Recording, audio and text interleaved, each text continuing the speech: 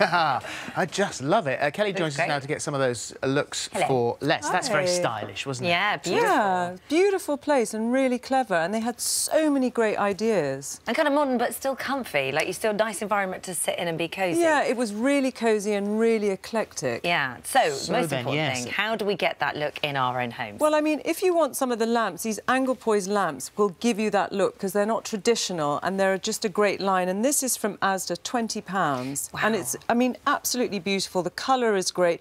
Or if you wanted something which was in a colour, slightly different style, but they're kind of modern but vintage. And good price. And I mean, incredibly it just goes to show you don't have to spend an absolute fortune. I love those bulbs. The bulbs are great and these sort of vintage wires there. It just brings a little... And also they take up less space. Yeah. Which is great next to a bed. OK, we still need storage because we've got to go to something looking great and it not being practical. Yeah, and I mean, you know, what we saw in the hotel were these wonderful kind of old crates which they'd stacked up, which again are really easy to use and great for storage. Or if you want something a little bit more snazzy, a suitcase, you can pile them up, have different colours, and they're £35 from Oliver Bonus. Wow. And I think they're great in kids' bedrooms as well, because they can put their toys and Lego and all that kind of junk.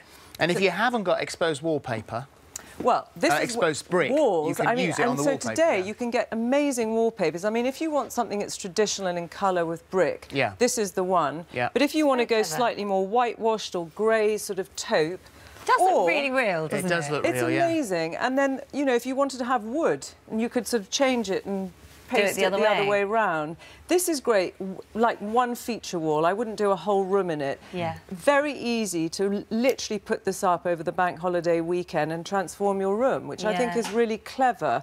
And that will give you that vintage look, the angle poised lights, the storage, the wood floors. You're halfway there then, aren't you? Yeah, you've sort of done it. OK, what about frames and things like this? Also, what we saw was lots of different kind of frames with paintings, pictures. We've all got loads and loads of pictures of our family, and we don't know what to do with them. You can go and get these great frames, do lots of different frames, and do a whole wall, and then add a print or something. I remember you telling me something once, and it's always stuck with me. You like things in threes, and you don't tend to put picture frames like that, do you? Never. You always face them straight out. Straight, yeah, slightly overlapped. So if you sort of do it like that. There you go. There you go. That's been killing me all morning. The thing is also, how many of us have just got our photos, they only exist digitally on the computer? Well, that's the other thing. So if you then decide you want to do a wall and do it, then you print them off, and honestly, it's so... And you can change them. That's the other great thing. You don't have to continually have to look at the same picture. OK, let's have a look at some cushions then. So love a cushion. Cushions, we love a cushion. But what they had at this hotel was this lovely Keelam sofa. So it's kind of raw and rough and gives you that kind of slightly Moroccan feel. But you can also do it with tartan, add some colours and texture. But what I loved was using these old tea towels that you can then make into cushions and put them on banquettes in the kitchen or on a sofa. What a good idea.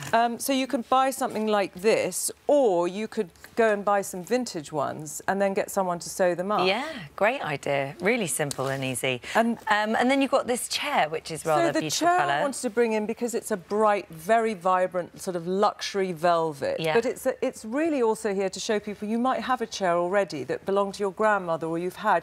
You could reupholster it. You could give it a new life. Or if you wanted to just add a cushion in a bright colour, then that's how you could do it with some velvet, which is a great texture.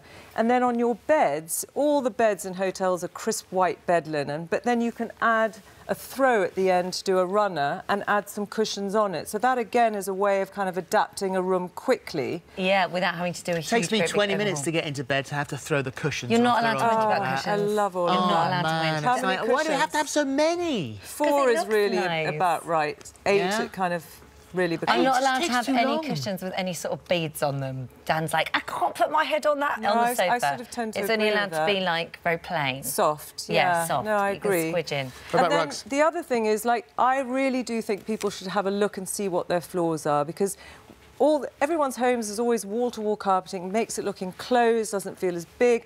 Going into spring, summer, you want to have that nice feeling.